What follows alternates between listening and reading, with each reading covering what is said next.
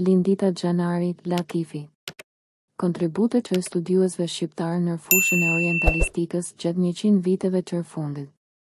Kur flasim për kontributet të studiuesve në fushën e orientalistikës, na duhet të bëjmë disa sqarime dhe klasifikime të veçanta, pasi megjithse çështja në pamje të parë duket të jetë e thjeshtë dhe jo shumë e komplikuar. Ajo përmban në vetvete disa nënçështje, të cilat kanë qenë dhe janë shoqëruese të pandashme të gjithë këtyre studimeve. Këto studime kanë pasur dhe kanë lidhje të drejtë për drejtë. Së pari, me ekzistencën e të ashtuquajturës letërsi e bejtegjinve.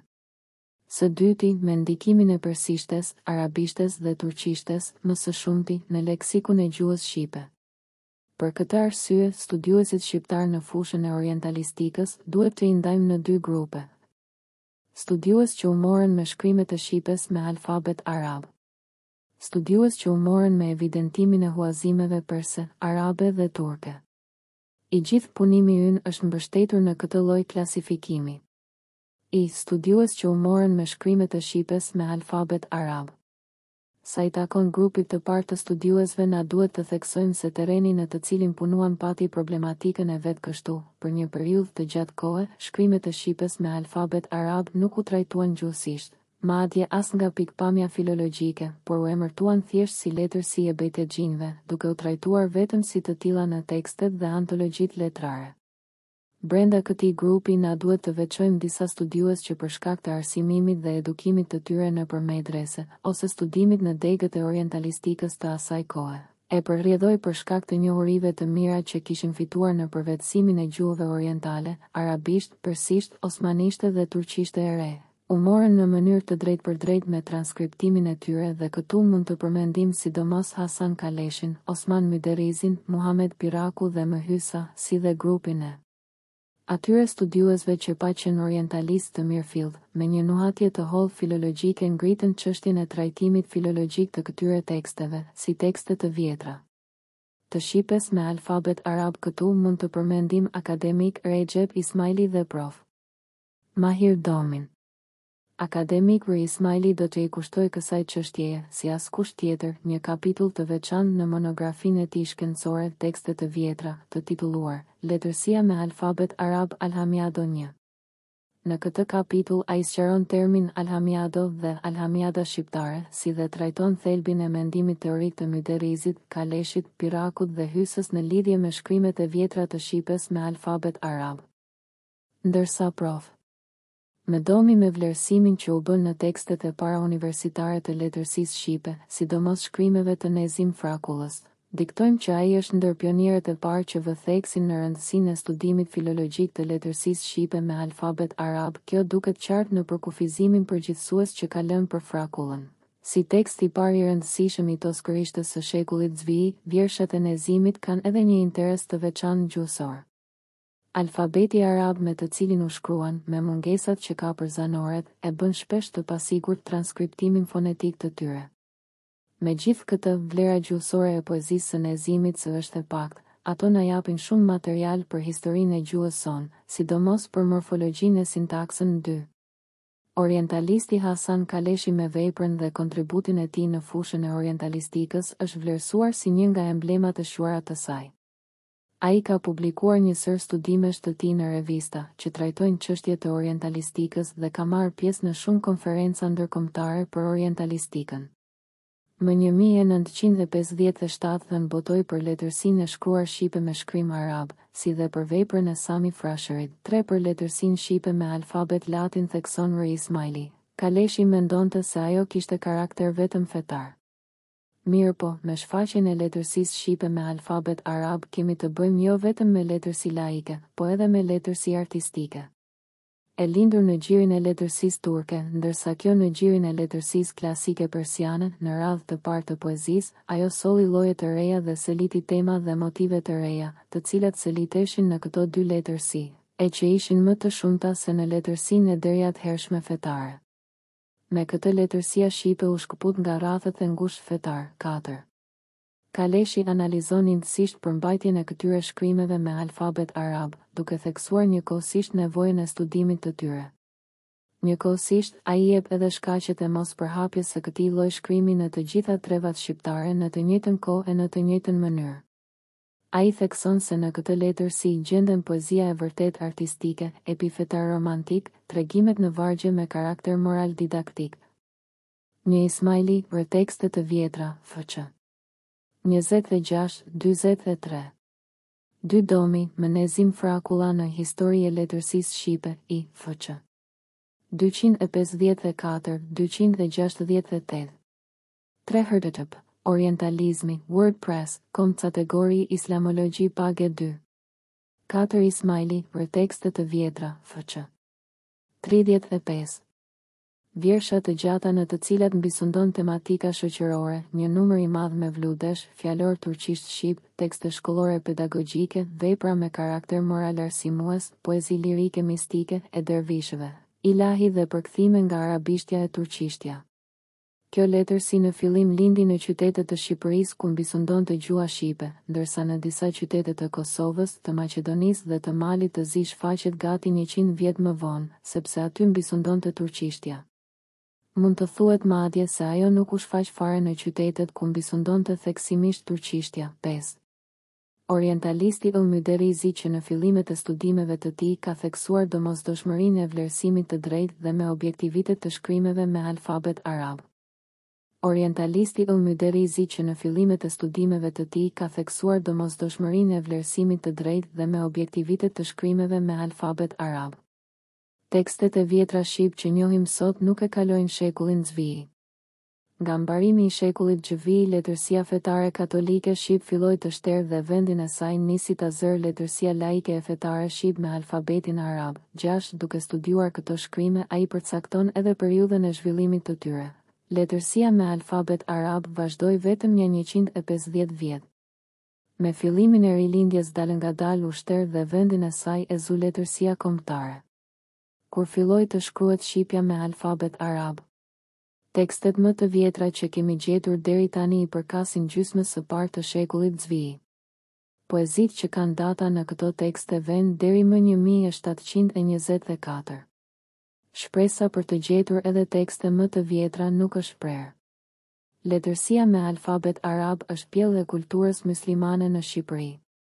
Kjo kulturë zurë një mirë në Shqipëri vetëm në shekullin Gjvij, kështu tekste më të vjetra që e kalojnë këtë shekull nuk duhet të presim 7. Ëlmyderizi gjatë gjithë studimeve të tij mbetet tejet kritik në lidhje me vlerësimin dhe rivlerësimin që i duhej bërë teksteve të vjetra të shqipes me alfabet arab që në konferencën e parë të studimeve albanologjike, mbajtur më 1962, ai thekson se, për të gjetur tekstet e vjetra me alfabet latin e grek u bën kërkime sistematike nga albanologët e nga shqiptarët vetë dhe dalëngadal këto tekste u zbuluan të gjitha. Mirë po për tekstet me alfabet arab s'u bë asnjë kërkim. Intelektualët e asaj kohe kishin paragjykime për tekstet shqip me alfabetin arab dhe për autorët e tyre, të shkaktuara në radhë të parë nga shkronjat arabe e në radhë të dytë nga fjalët e kulturës që përdoreshin në këto tekste arabisht, persisht e turqisht. 8. Ai më pas do të këmbëngul në sqarimin se, pavarësisht nga shkronjat e nga fjalët e huaja të kulturës, tekstet shqip me alfabetin arab janë tekste të vjetra shqip. Pa. 5. Ismaili për tekste të vjetra, fq. 38. 6. Ëlmyderizi, konferenca e parë e studimeve albanologjike, Tiranë, 15-21 nëntor 1962, fq. 287. 7. Ëlmyderizi, konferenca e parë e studimeve albanologjike, Tiranë, 15-21 nëntor 1962, fq. 290-291. 8. Ëlmyderizi, konferenca e parë e studimeve albanologjike, Tiranë, 15-21 nëntor 1962, fq. 288-289. Njohur e pa studiuar mirë këto tekste, as historia letërsisë shqipe nuk mund të shkruhet, as historia e zhvillimit të gjuhës së shkruar nuk mund të kuptohet. 9.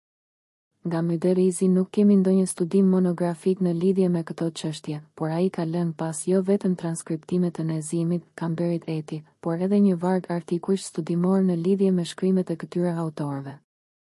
Ai thekson se fillesa të këtyre shkrimeve i gjejmë tek autorë të cilët shkruanin turqisht. Letërsia shqiptare turqisht në Shqipëri mbeti letërsi e një rrethi të ngushtë. Populli së dinte turqisht dhe këtë letërsi se e kuptonte. Poeti që shkroi këngë, gazele e kaside turqisht, nisi të shkruaj edhe këngë, gazele e kaside shqip dhe kështu filloi një letërsi e re. Letërsia shqipe me alfabet arab, kur u shkrua e nga cili u shkrua kënga e parë me të cilën nisis kjo letërsi e re shqipe, nuk e dim. Ndoshta u shkrua nga Mesi i Prishtina në shekullin gjv, ndoshta nga Jahja Dukagjini, që e deshi Shqipërinë më të madhe, në shekullin e gjv-i 10. Si tekst të parë të gjetur ai përcakton një lutje të çuditshme të një kafemani që aty, këtu kthehet me mjeshtri në një parodi. Lutja është shkruar më 1725 dhe autori i saj quhet Muçizade. Ky tekst i parë ka një rëndësi të posaçme se është shkruar në toskërisht dhe përbën dokumentin e parë që njohim gjertashti të shkruar në Shqipëri në këtë dialekt. 11. Studimet e Myderizit në fushën e orientalistikës patën meritën se bëjnë edhe një lloj periodizimi të letërsisë shqipe me alfabet arab kështu, sipas tij, periudha e parë e kësaj letërsie e pati qendrën në Berat. Veprën e madhe me të cilën u formua letërsia shqipe me alfabetin arab e shkroi Nezim Frakulla më 1730-1734 në Berat. Begatia e madhe e Beratit në shekujt Zvizvi lindi edhe veprën e madhe në letërsi. Pas Nezimit shkruan në Berat Sulejman Naibi e Ismail Pash Velabishti. Veprat e këtyre tre poetëve të Beratit këndojnë dashurinë, këndojnë jetën e bukur dhe formojnë të parën letërsi laike çapkëne në Shqipëri 12. Me rënien e Beratit nga fundi i shekullit Zvii, fillon periudha e dytë e zhvillimit të kësaj letërsie. Periudha e dytë si poet kryesor ka Hasan Zyko Kamberin, Muhamet Çamin, Dalip Frashërin e Shahin Frashërin. Nga këta poet Hasan Zyko Kamberi shkroi edhe poezi laike. Në periudhën e dytë kemi edhe disa poet që shkruajnë apo përkthejnë me vlude si Ismail Floqin, Abdullah Konispolin, Hafiz Ali Ulqinakun etje. Disa të tjerë si Sheh Sulejman Temani, Sheh Ahmet Elbasani, Haxhi Ethen Tirana shkruajnë menaxhate, lutje poetike, 13. Studimi dhe klasifikimi jo vetëm në periudha, por edhe në analizën e përmbajtjes së këtyre shkrimeve bërë nga Myderizi, ka rëndësi, pasi nëpërmjet tyre. Nën Myderizi, konferenca e parë e studimeve albanologjike, Tiranë, 15-21 nëntor 1962, fq. 289. 10 Myderizi, letërsia shqipe me alfabetin arab, bush 1955, nër 2, fq. 150-151. 11 Myderizi, letërsia shqipe me alfabetin arab, bush 1955, nër 2, fq. 151-12 Myderizi, letërsia shqipe me alfabetin arab, bush 1955, nër 2, fq. 152-13 Myderizi, letërsia shqipe me alfabetin arab, bush 1955, nër 2, fq. 152. Diktojmë se kur I kanë fillesat lutjet në gjuhën shqipe në kultet e ritit musliman.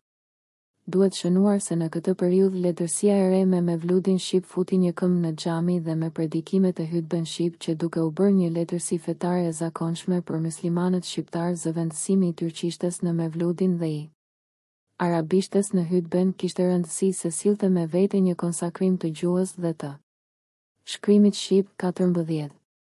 Më pas studiuesi do të sqarojë në artikuj të veçantë veçori të përmbajtjes, të gjuhës dhe të vargut në shkrimet me alfabet arab të veprës së Nezim Frakullës 15. Hasan Zyko Kamberit 16. Dorëshkrimet të vjetra shqip të panjohura të Gjirokastrës 17, të cilat paraqiten si një antologji me 25 vjersha dhe prozë të zgjedhura nga autorë të ndryshëm, të shkruar në Gjirokastër me alfabetin arab e që I përkasin shekujve Zvijizis. Letërsia fetare e Bektashive 18, ku trajtohet Hadikaja e Dalip Frashërit. Etje. Në analizën që I bën studiuesi gjuhës shqipe të shkruar me alfabet arab në të gjitha këto vepra, ai thekson se këta autor janë mbështetur shumë në gjuhën e folur dhe në folklorin shqiptar. Letërsia me alfabetin arab përdori metrikën popullore shqiptare dhe metrikës së hua, metrikës arabe e persiane, i ndenjë shumë larg. Edhe teknikën e ndërtimit të vargut, kjo letërsi e mori nga folklori ynë. Letërsia e rilindjes në fazën e parë si teknikën e ndërtimit të vargut, ashtu edhe metrikën e kësaj letërsie i mbajti me kujdes gjithë ku mund të mbaheshin. Veprat e mëdha të Naimit si historia e Skënderbeut e Qerbelaja nuk ndërojnë për varg dhe për teknikë të ndërtimit të vargut nga veprat e Nezim Frakullës, Hasan Zyko Kamberit e Muhamet Çamit 19.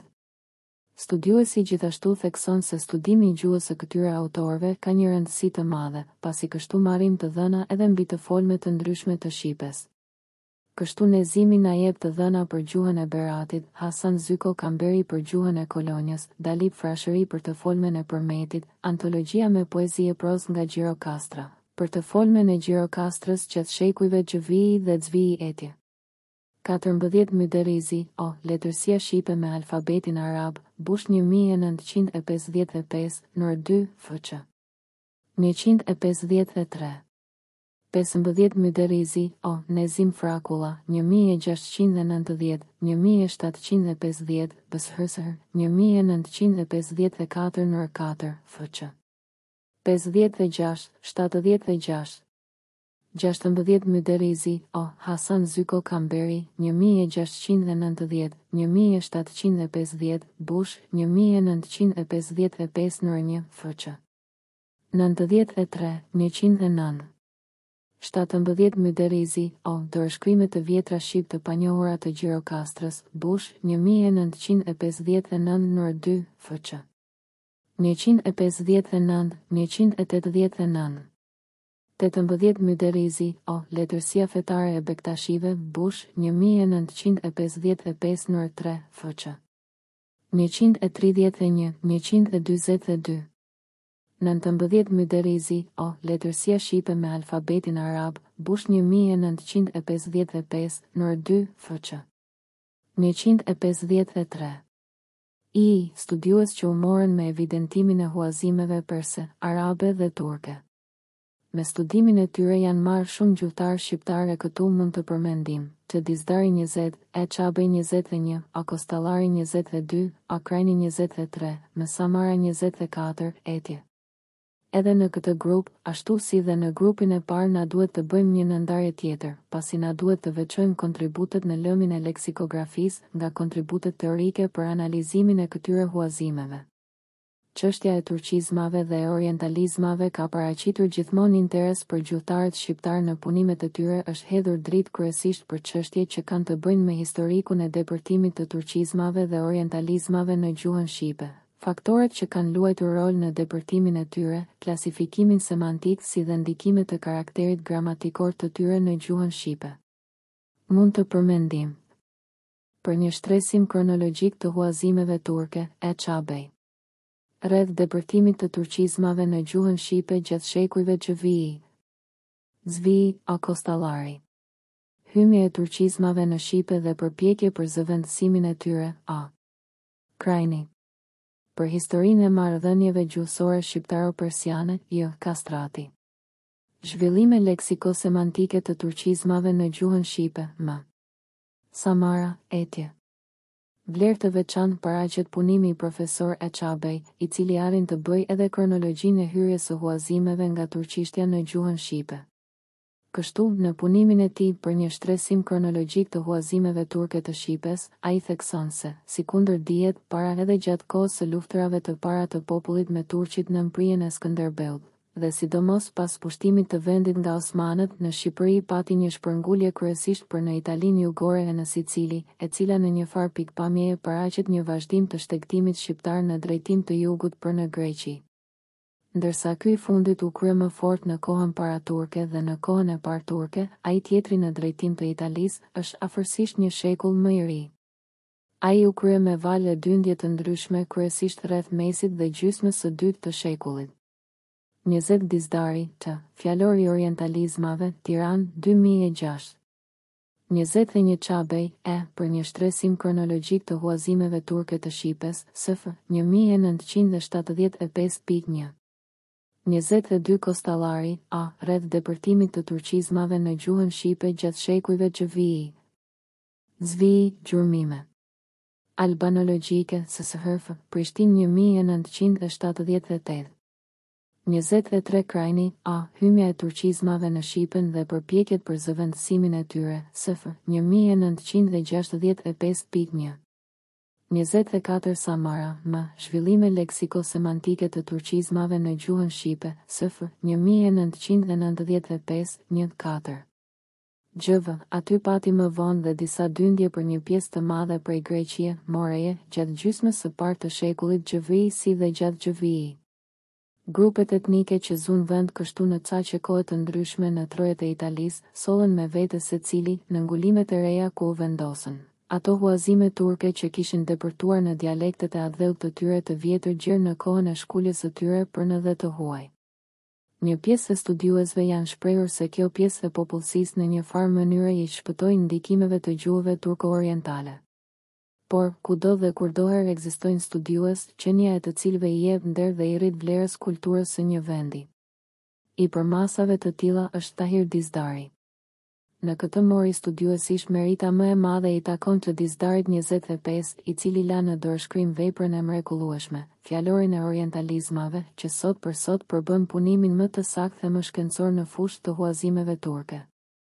Fjalori përmban 4406 huazime, që autori i quan huazime të drejtpërdrejta nga gjuha turke. Dizdari dallon cilësisht nga të gjithë studiuesit ballkanas, pasi jo vetëm përcakton saktë fjalët e huazuara nga turqishtja, por jep edhe të dhëna me rëndësi për studime të mëtejshme në lidhje me kuptimet leksikore që përmbajnë fjalët e huazuara, në lidhje me ndryshimet fonetike që kanë pësuar këto fjalë duke ju përshtatur shqipes, si dhe në lidhje me përhapjen e tyre në dialektet e shqipes dhe në gjuhët e tjera të Ballkanit. Fjalori për fat të keq arriti të botohej vetëm pas 32 vjetësh të ndarjes nga jeta të studiuesit të mirënjohur, jo nga institucione shkencore gjuhësore shqiptare, por nga një fondacion. Për rëndësinë e kësaj vepre janë shprehur mjaft studiues të huaj dhe këtu mjafton të përmendim një copës nga letra që i shkruan të Dizdarit, profesori J. Nemeth i Akademisë së Shkencave të Hungarisë. Nga vepra juaj do të përfitojnë turkologët e botës. Materiali që keni mbledhur është jashtëzakonisht i pasur dhe me vlerë, kështu që meritoni gjithë besimin. Në asnjërin prej gjuhëve të Ballkanit se janë mbledhur elemente turke në mënyrë kaq të përkryer 26. Gjithashtu veç këtyre studiuesve tashmë të njohur, na duhet të theksojmë se duhet të quajmë kontribute dorëmbara edhe punimet e doktorantëve në fushën e orientalistikës, të mbrojtura në degën e orientalistikës së Universitetit të Prishtinës, të turkologjisë në Universitetin e Tiranës e kështu me radhë. Si përfundim, mund të theksojmë se me gjithë vështirësitë objektive dhe subjektive në fushën e studimeve orientale, vështirësi që përcaktohen si nga mosnjohja e gjuhëve të Orientit nga ana e studiuesve të rinj dhe këtu mjafton të them se Universiteti i Tiranës nuk ka pasur asnjëherë degë të orientalistikës, ashtu edhe nga pamundësia ndonjëherë për të i gjetur shkrimet e vjetra të shqipes me alfabet. 25 Dizdari, T. Fjalori orientalizmave, Tiranë, 2006. 26 Dizdari, T. Fjalori orientalizmave, Tiranë, 2006. Arab, studimet orientale kanë arritur suksese të dukshme, të cilat do të ishte mirë të mos mbeteshin vetëm me kaq, por të çoheshin edhe më tej.